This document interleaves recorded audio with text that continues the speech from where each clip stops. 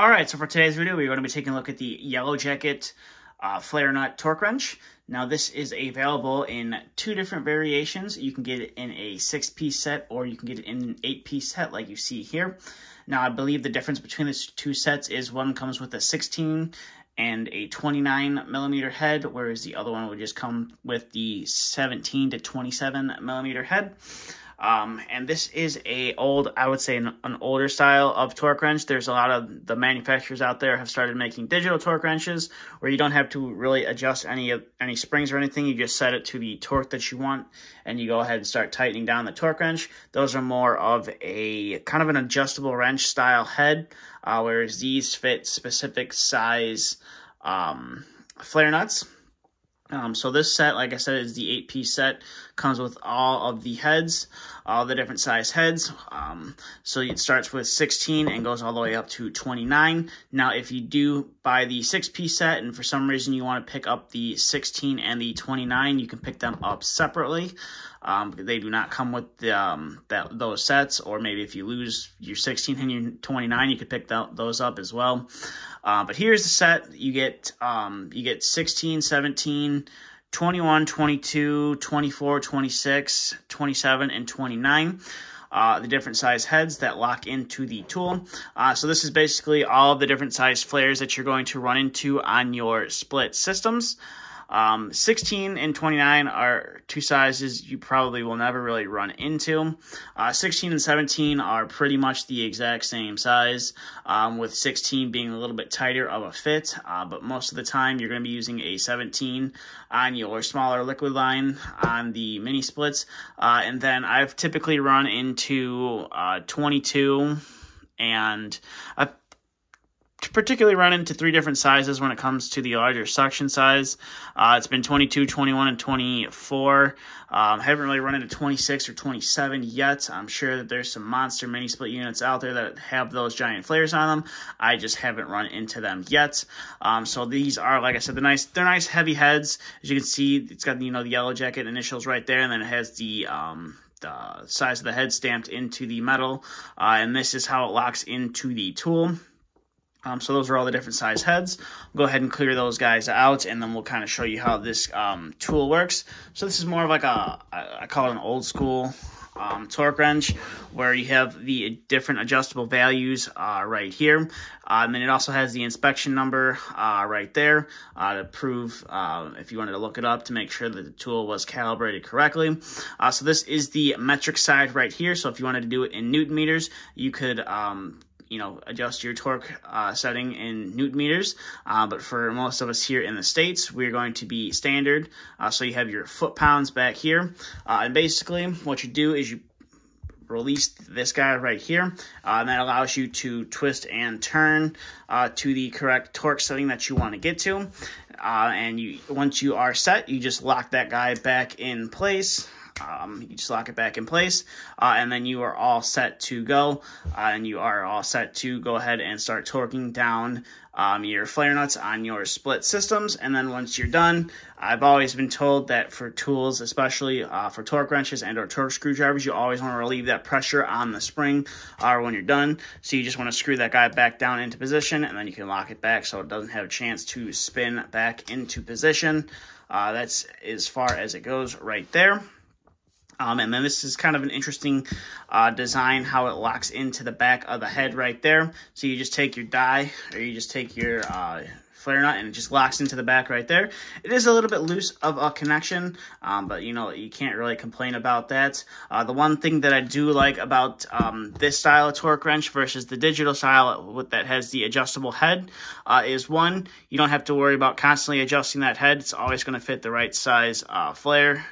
And two is these are a little bit smaller and a little bit slimmer of a profile head. So sometimes you're doing a mini split and it's super hard to get a torque wrench in there to tighten those flares down. And I find it that this head is able to do it a little bit better than the adjustable size head, because those heads on there are fairly large. Can be kind of hard to get into some of those tighter spots. That's just what I found.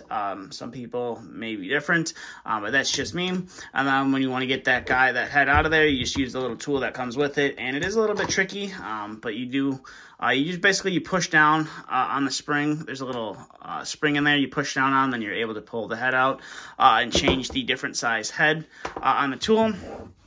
And I believe Yellow Jacket markets this as it is plus or minus 2 for hitting that torque, whereas some of the the digital ones are plus or minus 4 for hitting your right torque spec. So you can be 4 pounds lower or 4 pounds higher. I think that's how it works, or 2 pounds lower, 2 pounds higher when you hit that torque value for this guy. And now obviously when you're tightening down your flare nut, this is going to make a clicking sound when you hit the correct torque on that flare nut. And I believe some of the digital ones out there, I know a lot of guys like the digital ones out there because they either light up and they vibrate when you've hit that torque spec, so you know that you've hit the torque spec.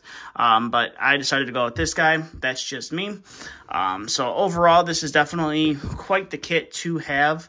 I like it because it comes with all the different sizes, and you basically have all the size heads that you would need for flare nuts that you're going to run into, and you don't have to, constantly adjust it with, the adjustable wrench style. And I like that it's a little bit more accurate. Now, is it practical? For me, it is practical. I do find it to be very useful. Some other guys may want a digital one just so that they know that they're setting it at the correct torque, because these can be a little bit tricky. You just have to learn how to use them. You have to make sure, maybe you need 13 pounds. Well, 13 pounds is going to be marked down here, so you got to kind of go in between 11 and 8, and you got 14, so you have to be really in between the 11 and the 14. You have to find that spot just correctly. So there definitely is a little bit more learning when it comes to these old, I call them analog torque wrenches, whereas the digital ones, you just, boom, 13 foot-pounds of torque, and you just start tightening down. Now, the one cool thing about this kit is if you don't know the torque setting for the flare nuts, the kit on the case, there is a sheet that has all the different sizes, and it has like a recommended torque setting that you can put your flares at. But you want to use that as least as possible. Now, if you can't find the instructions, you can't find the correct torque, that's definitely the way to go. But if you're looking for the correct torque specs for the flare nut, you should read the instructions that come with the mini split, because most of the time they're going to tell you what the torque values are for your suction and liquid side, and that's what you want to go with. You want to make sure you get that correct torque, so you're not putting too much torque on the flare nut and you're smashing that flare, or you don't put enough torque on there and your system has a slow leak. So with that being said, that is a nice feature, but I always do recommend that you check the manufacturer's instruction for the correct torque spec. But that's really about it for this tool. Now, I will leave a link down in the description below if you want to pick one of these up for yourself. I personally bought mine used. At the time when I was looking to buy a torque wrench, I was going to go with a digital one, but then I saw a review on this guy and decided that I was going to get this guy instead. I decided to buy it used because at the time when I was wanting to buy a torque wrench and needed to use one for work, buying one of these newer Yellow Jacket ones, or buying a new Yellow Jacket set, they were on manufacturer back order at the time, and I found a used one. The guy used it once for a mini split install, and that's all he used it for. And he was just trying to sell it, so I got it for like $30, $40 less than what a brand new one cost for. And it was only used once, so that was kind of a plus for me. And I was able to get it faster than waiting for it to come in stock via from the manufacturer. So that's one thing that I do like about this. So I did get it for a little bit less than what it should go for. So definitely, if you're looking for a torque wrench set, pick one of these up. I could highly recommend it. I've used this set quite a few times on a lot of mini splits that I've installed, and it's worked every time. And like I said, the first few times you're going to use it, it's going to be a little tricky. You're going to have to learn how to use it and learn how to dial in the correct torque on the tool itself. But once you learn how to do it, you pretty much are ready to rock and roll. So that's all I have for this video. So if you have any questions, comments, concerns, please feel free to them down in the comment section below. That's all I have for this video. Thanks for watching.